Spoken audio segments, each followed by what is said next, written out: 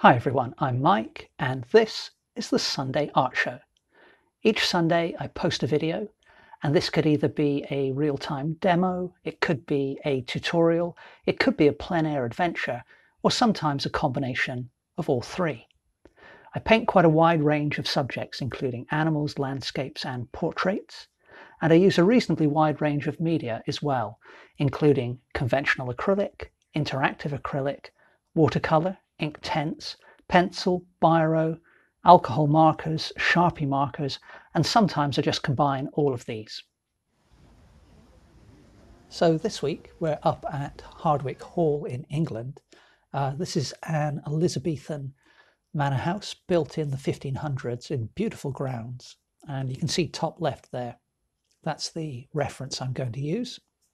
So it's a view along quite a long straight path, hedge on one side, some shrubbery and trees on the left, and then beyond hedges in the distance we can see the manor house, Hardwick Hall itself. So this is just a little watercolor sketch on A4 mixed media paper, and as you can see I'm flooding the sky and the right hand side where I've got that dark shadow on the right hand hedge with a wash of ultramarine blue, having previously put down a kind of grey purple wash on the path there. So I'm using the big round synthetic mop brush that I often use for watercolor, and the reason I like that one is it holds a lot of paint. You can cover a large area, even though I'm working quite small today, you can still cover a large area, but it does come to a really good point. So it's pretty good for, some detailed work here and there as well, as long as you don't want to get too fussy. And one of the things I hope to do in the near future on the channel is some kind of gestural sketching with this brush on much bigger paper. Now, while that wash is still wet, you can see I'm rolling a little bit of purple through the blue wash, which isn't really representative of the sky in the reference, but not really the point of the sketch today. I'm just kind of having a little bit of fun, being expressive. So I want to capture something of the scene, but doing so in my own way. So here we've got a mix of alizarin crimson and a bit of cadmium yellow. So quite a weak wash. I've switched to a smaller synthetic round, and I was just using that on its side in order to block in the silhouette of the building. Now, often I don't even bother with a pencil sketch, but in this particular case, as you can see, I've used a 7B pencil to just put in the basic structure of the Hardwick Hall and the gardens. I think I mainly did that in this particular case because I was working fairly small, and I did want to keep the proportions in check. There's not quite as much room for error if you're working at A4 size, which is about 11 inches by 8 inches.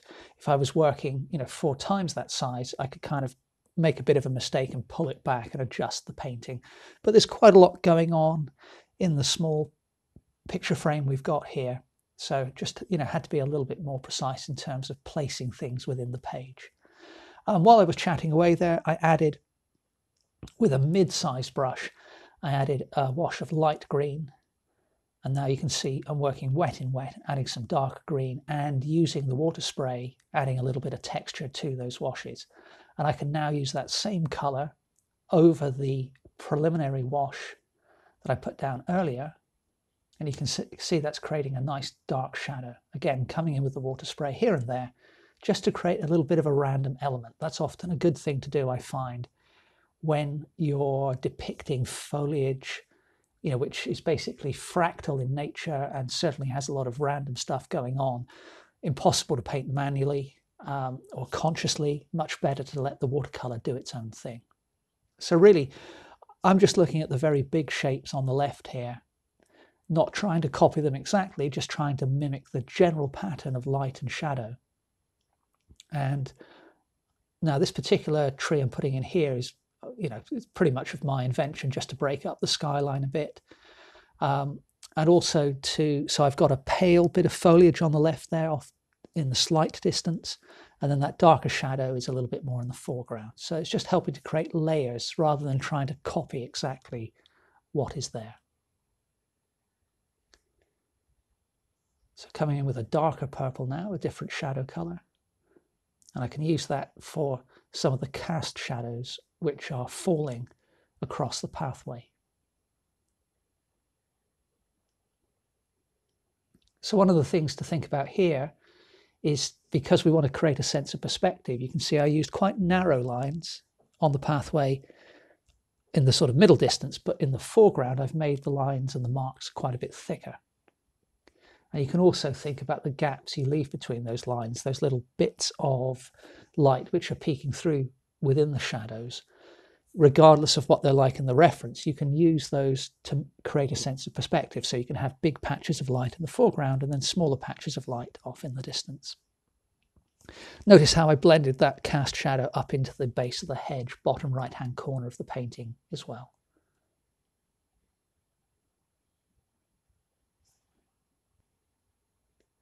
One of the reasons I like painting these sort of stately homes and things occasionally is I actually visited this building and its grounds back in September 2019. So where are we now? We're sort of middle of 2021, so it's sort of 18 months ago, maybe a little bit more. And I had a great day. You know, it was a really brilliant place, incredibly beautiful, lots of history, and it was beautiful weather as well, which, you know, is far from guaranteed in September up in the north of England. But I haven't really thought about it too much since. So when I'm there, I don't spend a lot of time filming and taking photographs, but I do take a few, you know, just for the memory, like most people. I take little bits of footage as well. So one of the reasons I like doing these quick sketches is, you know, rather than just look at the photos again, by kind of painting the thing, it kind of helps refresh my memory of the day and helps me, just gives an added dimension to the memory, really. So it's something I enjoy for that reason, as well as just the fact that, you know, I'm creating a painting, which obviously I love to do on a regular basis. So while I was chatting away there, come back in with my small round brush, and I've gone with purple again, not too dissimilar a colour to what I used for the cast shadows on the path, but applying it just a little bit more faintly.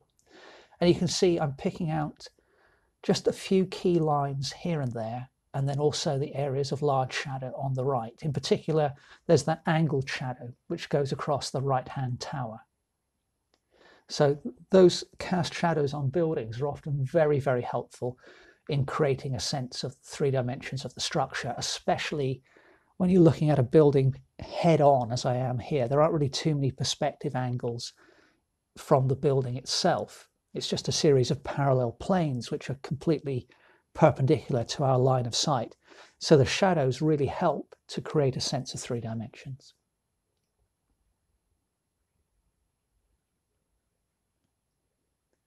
Now, on top of each of the towers, there's quite a lot of complexity, carvings and stuff. And if memory serves me correctly, I might have got this wrong, but I think there might even have been some lettering. I'd have to look in more detail at the photos, but I don't want to replicate that in detail. So you can see I've just used some random squiggles, some wiggly lines going across the top of each tower. And when I move my hand in a moment, if you look at the left-hand foliage just next to the path, you can see I've got some cauliflowers forming. So here's a better look at the kind of carvings or the ornate stonework up on top of the towers.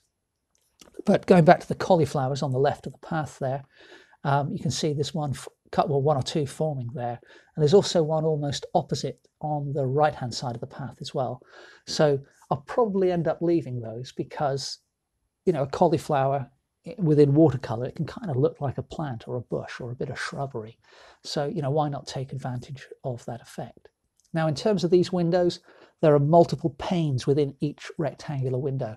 That's a lot of fiddling around, so I'm not worrying about that. I'm just kind of putting in 3 vertical lines, 3 or 4 vertical lines for each window with a light blue, more or less dry brushing it on so that I get a bit of a broken brush mark.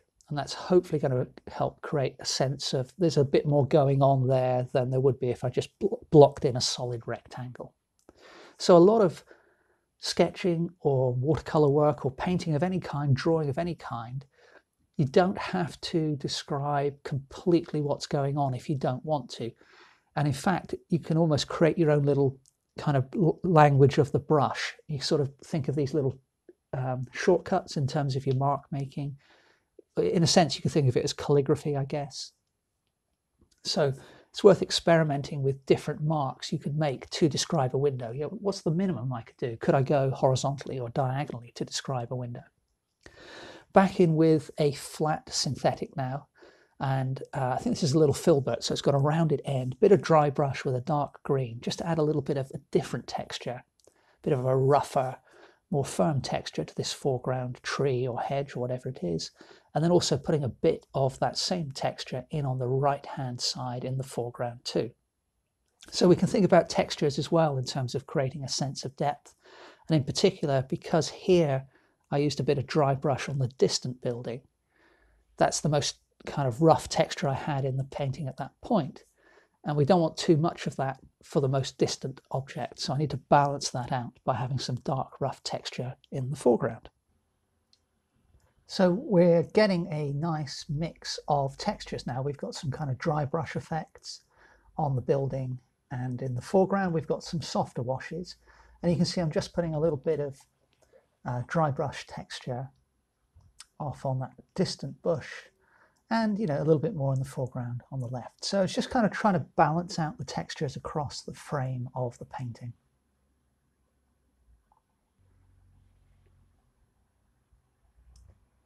So back in with a small brush, and here I'm using just a little bit of pure titanium white, and this is not watercolor, this is actually interactive acrylic. You could use normal acrylic. The reason I use the interactives is because the interactives, even if they're touch dry, you can spray them with water and just move them around or blend them a little bit. Now, I would obviously want to avoid doing that on a watercolor painting, because if I sprayed the thing with water and scrubbed too hard with a brush, I could lift off some of the watercolor. But the interactives are just a little bit more forgiving than the conventional acrylics. So if I did have to lift a bit off, then I could probably get away with that. But what I'm actually doing with this little liner or rigger brush that I'm using is I'm just putting on some highlights on the building. So, they're not as enhanced as I'm doing them in the reference. And, there's a little bit of artistic license going on here, but I'm just trying to make the building pop a little bit more. I'm adding some little hints of light on the windows, on the little carvings on top of the towers, and wherever there's, perhaps a little ledge on the building. All of that stuff combined with the shadows, it's just a simple way of adding to the sense of 3 dimensions.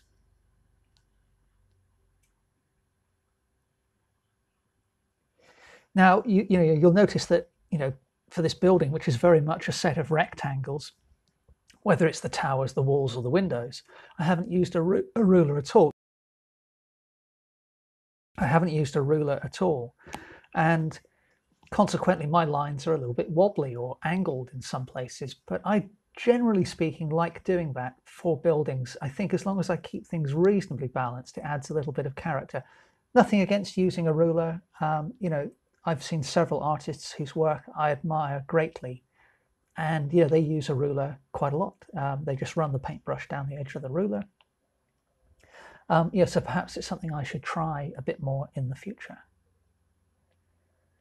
So back to a small brush now, and what I'm doing is I'm just hinting at a few flowers here by putting in simply little dots of color, and I'll vary that color and also the marks I'm making, both in terms of the size of the dot, the shape of the dot. So you can do that simply by pushing harder or softer and changing the angle at which the brush touches the paper. And I also put in just a few little fine lines there as well. But really, all I'm doing is creating a little bit of texture in the foreground, which is different to what else I've got. I'm not painting flowers as such.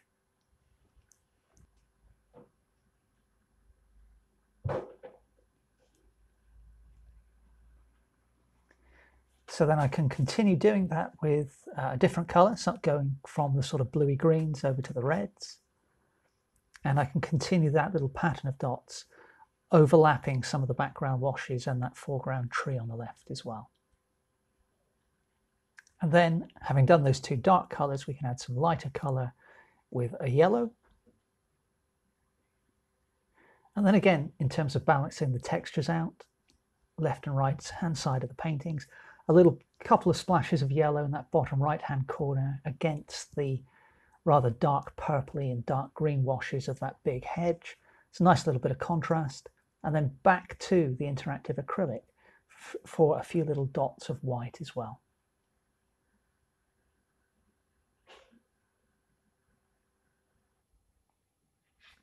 Now, if you look at the reference photo right at the end of the path, you can see that that central hedge is somewhat darker than the hedge on the right.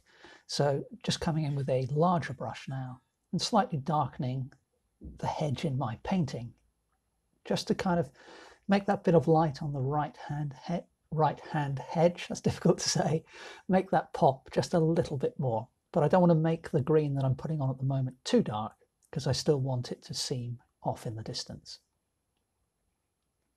And I'm just adding a few little touches with the end of the brush there. That's what I was just doing, to kind of just create a little bit of a ragged edge, but an edge which is different to the ragged edge on the far right in the foreground. And then, you know, it's all pretty cool pinks I've got for the building, so I just thought I'd add a little bit of warmth with it's kind of a yellow ochre I'm using here, but I've mixed that up with some of the alizarin and the cad yellow. So if you want to check out the painting, you can head to my website and type Hardwick Hall or just Hardwick into the search box. I'll put the link in the description below as usual. And then if you hover over the image on the website, you can see these green boxes appear. And if you actually click on those green boxes, then it will zoom in and give you a full resolution preview of that part of the painting, so you can look at the brushwork and stuff. If you want to check out a print of different sizes and frame types, then obviously you can do that as well. And I've got tons of images up on the website. I'm about 10 away from my 1000th upload, so I'm getting excited. That's kind of a little milestone I set myself. Hope you enjoyed this video. Please remember to like, comment and subscribe, and I'll see you next Sunday for the next episode of the Sunday Art Show. Thanks very much for watching.